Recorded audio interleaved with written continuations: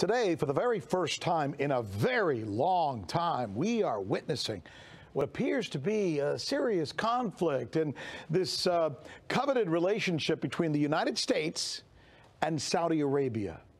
Let's do this. Let's go to the map, because I want to try and set this scene for you, because I think this is one of those stories that if you can visualize it, you can better understand it. So we've told you about all the different incidents that have been taking place here in the Persian Gulf over the last several weeks, how volatile this region right here has become of late. It's almost like, think of it this way. It's like this area here is like a line of demarcation between two countries that hate each other's guts. They despise each other, right?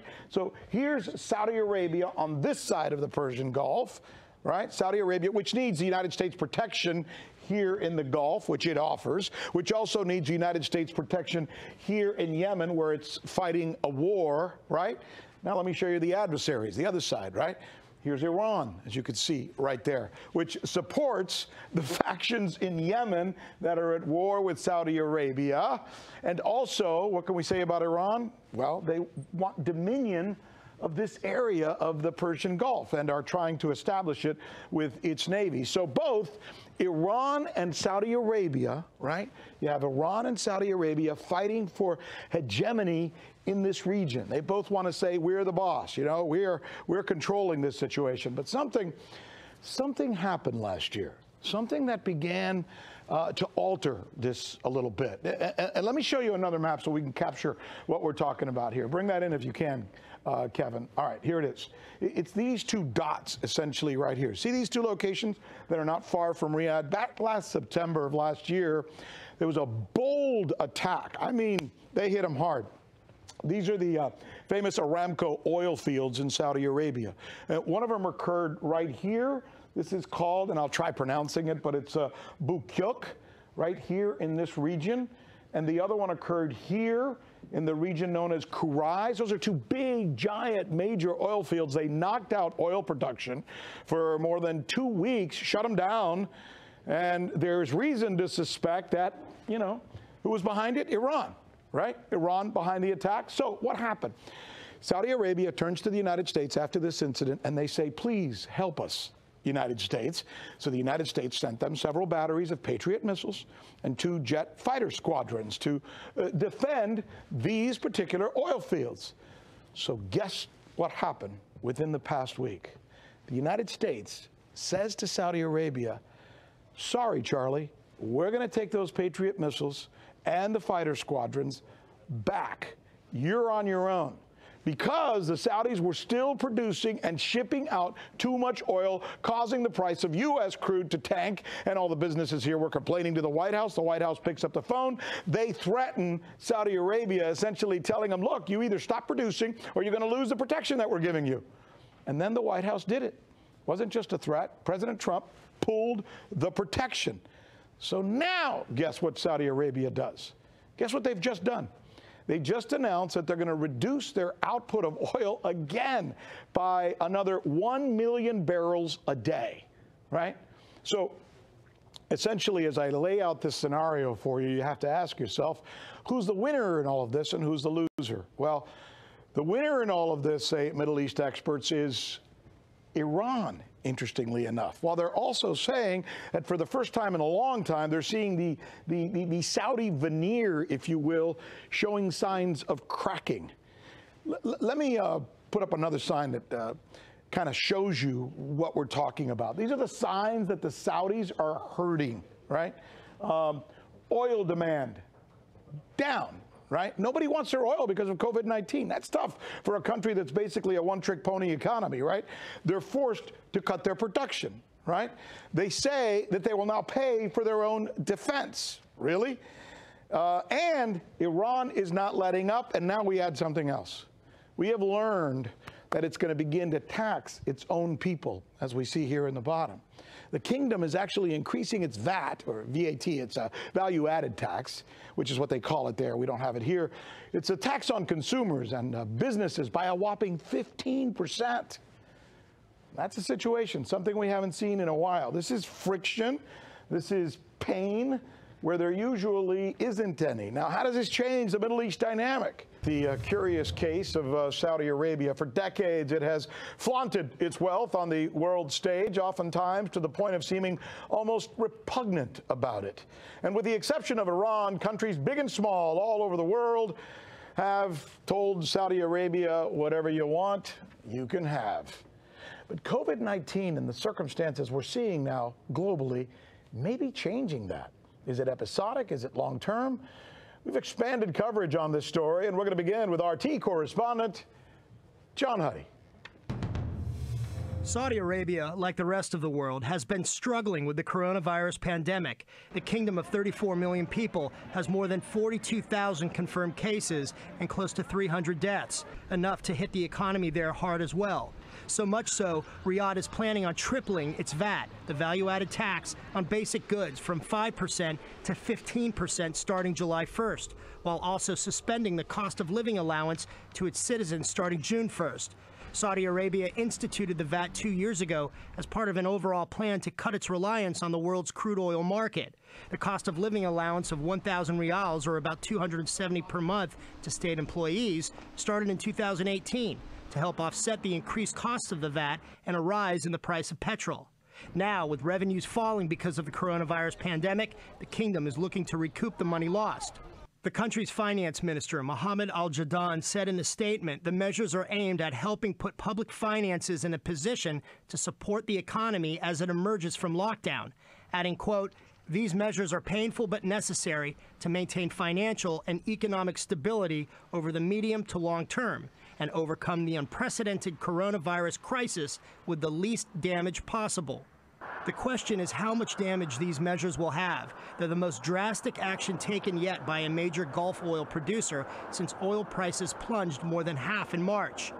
The International Monetary Fund has projected that all 6 energy-producing Gulf states in the Gulf Cooperation Council, Saudi Arabia, Kuwait, Bahrain, Qatar, United Arab Emirates, and Oman, will be in economic recession this year. And as the GCC states grapple with the financial outlook post-pandemic, Saudi Arabia is also planning to cut its oil production by 1 million barrels starting June 1st to reportedly further help support the global oil markets. Kuwait and the UAE also plan additional cuts. Meantime, the United States is removing 2 Patriot missile batteries that had been guarding Saudi oil fields from Iranian attacks in what was reportedly the fallout from the dispute over the Saudi oil price war with Russia. Asked about the removal of the Patriot batteries, President Trump said this last week. Well, I don't want to talk about it, but we're doing some things. We're making a lot of moves in the Middle East and elsewhere. We're doing a lot of things all over the world militarily. We've been taken advantage of all over the world, our military, and in the sense that we're, and this has nothing to do with Saudi Arabia, this has to do with other countries, frankly, much more. U.S. Secretary of State Mike Pompeo said the Patriot missile battery withdrawal did not signal any decreasing support for Saudi Arabia, nor was it related to the ongoing oil dispute between Saudi Arabia and Russia. Pompeo said the U.S. still considers Iran a threat. It will likely be a topic of discussion when Secretary Pompeo meets with Israeli officials this week in Jerusalem, where he's also expected to discuss Israel's West Bank annexation plans and China's control of Israel's Haifa port. For the news with Rick Sanchez, John Huddy. Great stuff, John. Thanks for putting that together for us. So what do you do when all you got is oil? Suddenly, nobody wants it. Joining us now are 2 perfect guests to discuss this topic, former UK MP George Galloway and economist and noted professor Richard Wolff. Professor, I'm going to start with you. What do you make of this sticky wicket that suddenly the Saudi Arabians find themselves in? Well, the first thing I'd say is that anybody who continues to believe Secretary of State Pompeo really needs to clean their ears and reopen their eyes to understand. You had it right, Rick. This is a very important break in the relationship between the United States and Saudi Arabia. They used to work together pretty well, pretty consistently, to make a lot of money for oil companies by moving the price up or down as needed. Now they've had a falling out. The United States, in the leadership of Mr. Trump, wants to make friends among the people doing the oil fracking and in the oil business in the middle of our country, from Canada in the north through Texas in the south. To do that, he's got to get the price up. And to get the price up, the biggest producer of oil in the world is Saudi Arabia. We've had the COVID virus that lessens the demand. Simple law of economics: cut the supply so far down that the price of oil goes up. That is what the people in the Midwest, the frackers, want, and that's what the oil producers want. The fact that it'll hurt all of us with our heating oil and our gasoline, and the fertilizer producers who use the oil, that comes later. That's after the election. The immediate job is what it is, and the Saudis have to go along, or else they get threatened in exactly the way you summarized. That's interesting, and I'm thinking, George, I wonder, are the Iranians smart enough to know this was coming and to kind of almost in a Machiavellian fashion set this whole thing up, as some are charging?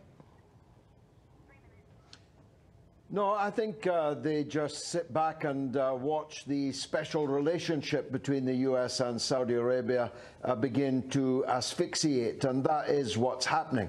As Professor Wolff just said, the special relationship doesn't look so special now.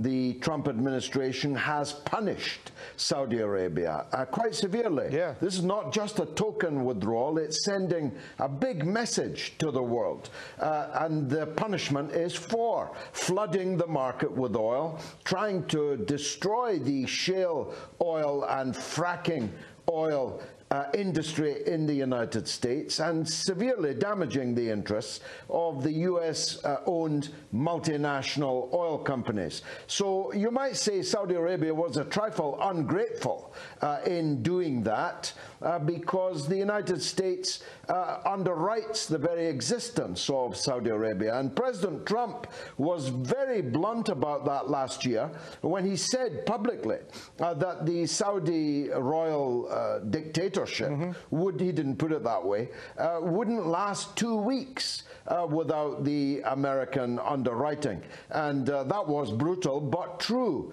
So I don't think Iran has set this up, but Iran is clearly a beneficiary of it. I have to just add this caveat though, Rick. There's still plenty of US hardware in the Persian Gulf. The biggest US military base in the whole world is next door to Saudi Arabia in Qatar. And as we've discussed before, the Persian Gulf is chock-a-block with American naval hardware. Professor, let me ask you, economically speaking, let's look at the long-range picture here. I imagine the Saudis are saying eventually this whole thing's going to be over, everyone's going to want our oil again, and we're going to be top dog. Are they smart, or are they right or wrong if they're thinking that way? Well, I think that they're probably carefully weighing the pros and cons of what might happen, since none of us really knows. Let me add another caution. Cutting production by 1 million barrels is not going to bring the price of oil up, because the problem is much bigger than that. There would have to be much larger cuts, both in Saudi Arabia and in the other oil-producing countries who are not at all in a position to do that, not Russia, not Nigeria, and so on. So I think you're going to see more maneuvering as each side tries to give up the least in order to get the most. And Saudi Arabia is going to have to do more cutting than we're seeing now if that's going to be the way to fix this problem. And they are going to resist because it's shaking up their own society. Is it really? Professor Wolff and George Galloway, my thanks to both of these gentlemen for their input.